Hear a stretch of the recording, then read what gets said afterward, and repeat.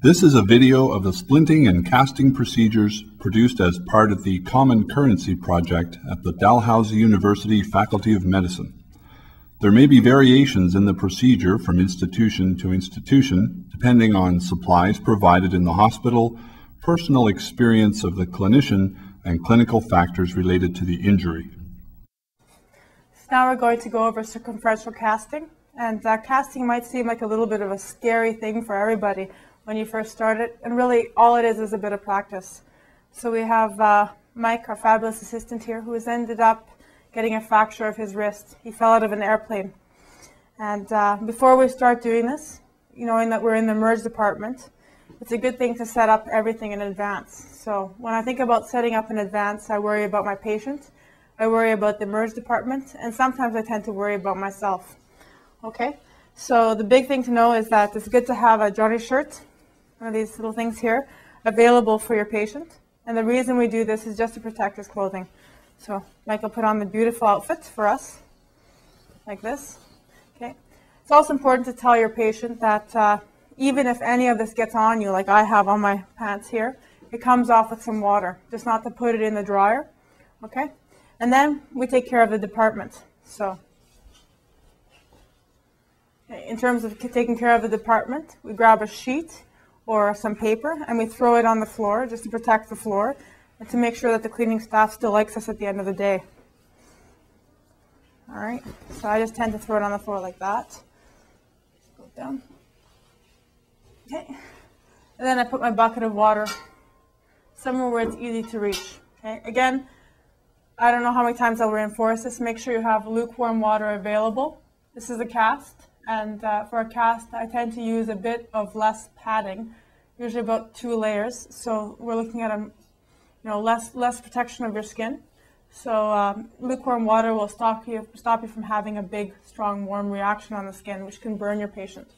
Okay, and I'm sure that Mike doesn't want to be burned. So we put Mike in a position of function in terms of the cast.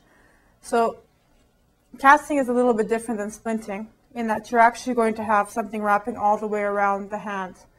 It's generally used for fractures, or things that we want to immobilize so that they don't move, okay? So it's also good to know that since this might end up being a definitive treatment, that we want Mike to be able to use his fingers specifically for wrist injuries, okay? So when we cast, we're going to go to the distal palmar crease in terms of measurement, and again down to the elbow, about 2 finger breadths below the elbow so that he can actually flex and bend his elbow. As mentioned before, casting is not a benign thing. So the reason we do this is to maintain function of our joints, because we otherwise get joint stiffness. So this way he can keep using his hands, he can keep using his elbow, and he won't end up getting tons of stiffness. Okay? So we put him in a typical beer bottle drinking position. Depending on the injury though, we might have to change his position. If it's our typical Colles fracture that we all allude to in the wrist, the difference with this is that we will have the hand put deviated ulnarly and forward like that, okay? So in this case, we're just immobilizing him. So I tend to use 2-inch web roll because it's easy to work with, and it's very, very important in terms of getting good padding, all right? So just before I start, I always make a space for the thumb like that. Okay. Don't feel bad about tearing or ripping this stuff. You make it work for you.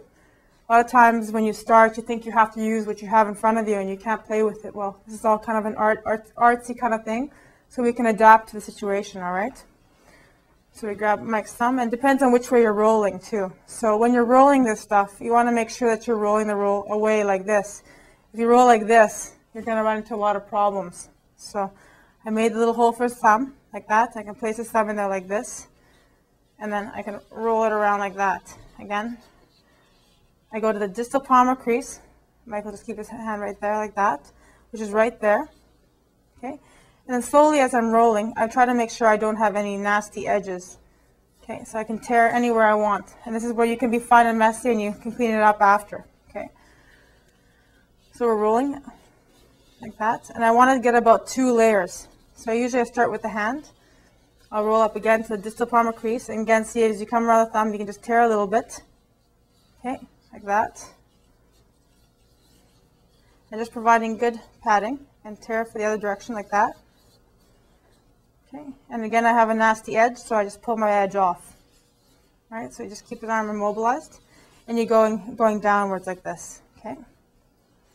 What I'm trying to do here is that I try to overlap my web roll about 50% each time, and depending on which way the hand is, I can just generally just pull it like that. Okay, so as I'm going around, there's different contours of the hand and the arm, right? So we see that his arm is actually beveling out this way.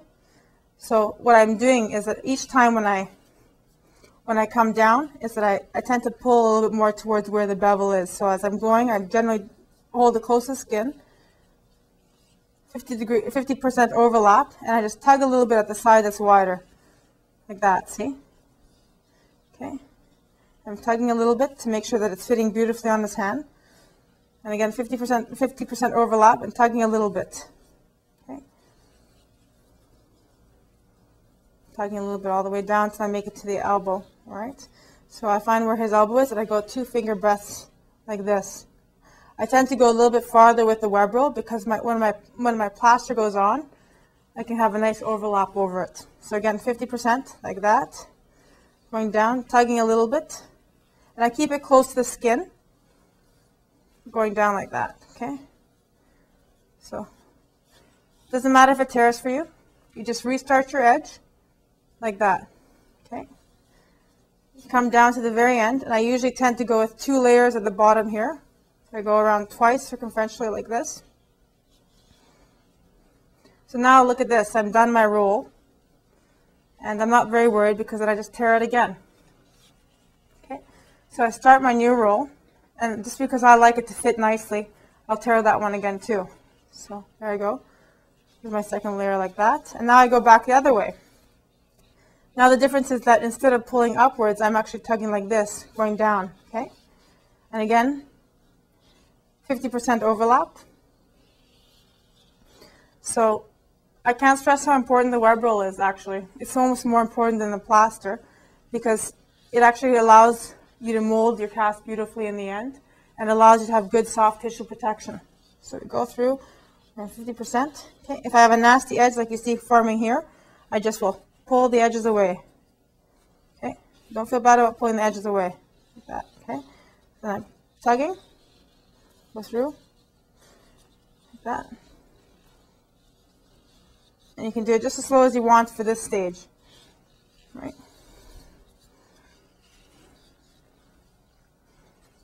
Okay, don't get too far ahead of yourself like I just did. And you have a nice. So you make sure that you have about 2 layers everywhere. You check your web roll on the other side. I have a little bit of a defect. I can just fix my defect. Okay. Like that.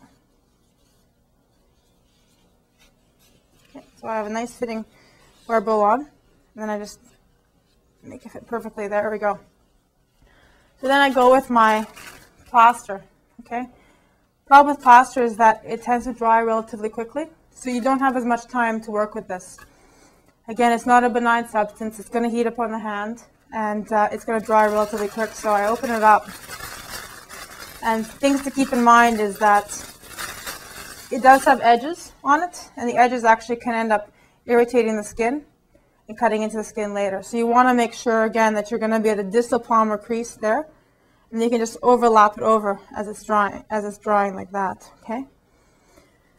So what I do is I actually open everything that I need in advance. I tend to use about 2 to 4 layers of plaster depending on how much I want for my fixation. If I'm worried my fracture is going to slip, I use a bit more, okay? So I make sure again that he's in the position of function, reminding myself that yes, he does have a fracture, so I don't want to refund his hand and make it hurt, okay? So then I grab my plaster and I put it into the water, all right? So when I put it in the water, you just generally want to dunk it in and squeeze it, all right? So you dunk it in, bring it out, and give it a nice little squeeze like that. Okay, so it's wet. Then I have a bit to roll with. So when I start, I actually fold it like that, just to give myself a nice edge. And I place it between his thumb like that, at a distal palmar crease like that, so that it doesn't have an irritating edge for him, okay? And as you go to the thumb, you can just squeeze it through like that, okay? Holding. And then you go down to about there. And the reason you have to be very careful with this is that when it dries, it can actually dry and impinge on the nerve there. So you want to have lots of space and ability for him to use his hand. Okay. Let me just go through like that. Okay. Again, I'm overlapping about 50% each time. Just wrapping around. And I do this a bit faster because, again, we have a time limit now.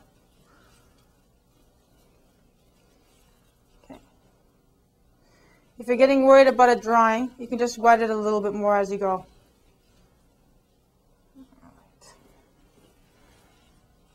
I take my next roll, dunk it in the water again, give it a bit of a squeeze.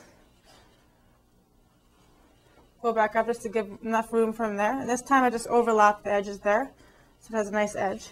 I'm going to the back and overlapping the edge like that. There you go. Making sure the thumb has room. That, and I squeeze through the thumb area. Okay. And this is fun because now we're allowed to make a bit of a mess. It's like being in kindergarten again. And all of us loved kindergarten, so we just keep going all the way down like that. Coming to the end, I usually do about 2 layers near the end there. Okay. And then just as I come to that, I just roll the end of my web roll up like that. Then I'll overlap it a bit with the plaster, being careful. I'll show you that when I wet the next roll. So next roll. Okay, so I'll just come down. And I just have a little bit of overlap like that. Don't worry about making a mess because it all comes off. Yeah, this is a good time to even talk to your patient, get to know him a bit better.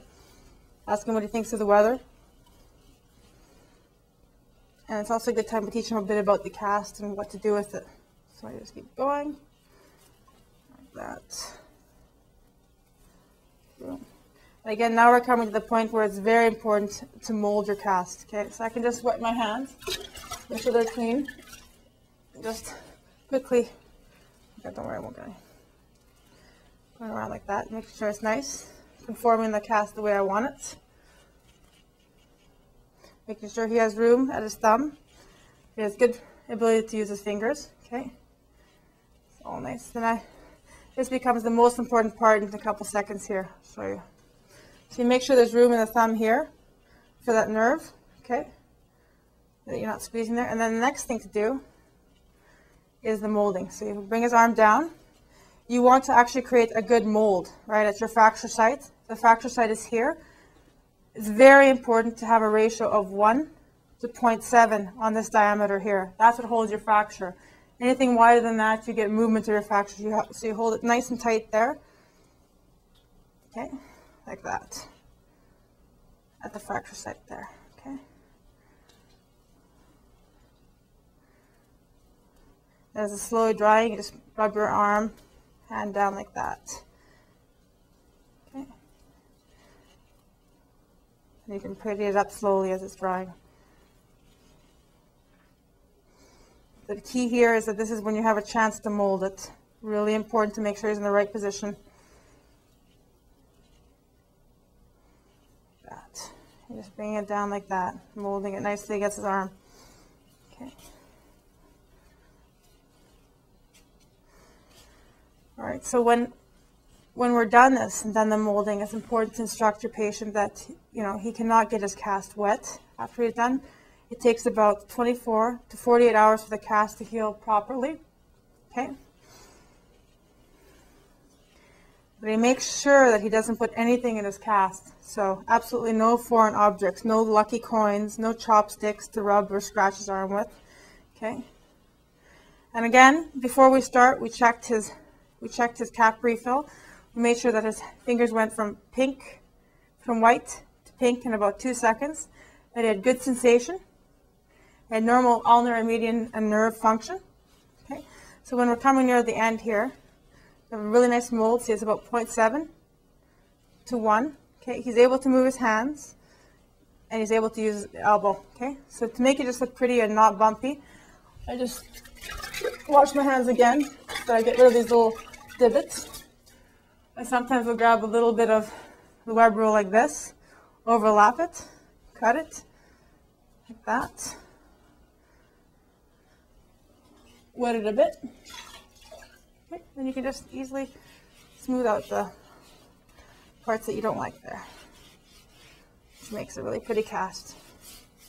Okay, he's not to write on his cast for approximately 2 days, and he's to keep his arm elevated above his heart for also the same interval, about 24 hours to 48 hours. Okay, because there's a good chance of swelling after he's done. All right.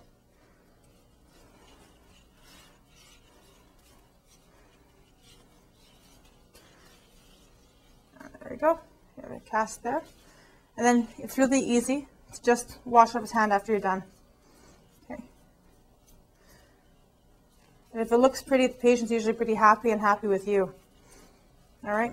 Before we let him go, we actually take a picture of his arm before he is casted and a picture of it after he's casted, just to make sure that there's no change in position of either your reduction or something new has occurred. Okay. So then we can just easily clean him up there. Okay. I always also have a handy towel available, which I can just wet like that to clean his hands. Okay. So as the patient's leaving, make sure you tell him elevate his hand above his heart for about 24 to 48 hours, not to wet his cast ever, not to write on his cast for 24 to 48 hours, to make sure he has no numbness or tingling. Should he have numbness or tingling, he has to come back right away to the merge, to make sure that that when he touches his finger, it goes from white to pink within 2 seconds, to make sure that he's not putting any foreign objects within his cast. Okay.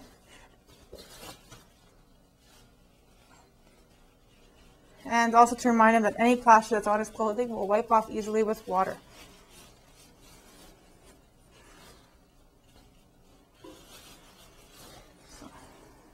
And then finally, last but not least, is when you're done, clean your area up. Nobody likes to clean up after you, so make sure that the floor looks clean, that all your things are put away nicely, and that when you're putting your water away, it's really important to use a specialized sink, which has a trap in it, because the plaster can actually sediment in the pipes and cause overflows, which are not good. So use a special sink made for the plaster with a trap in it.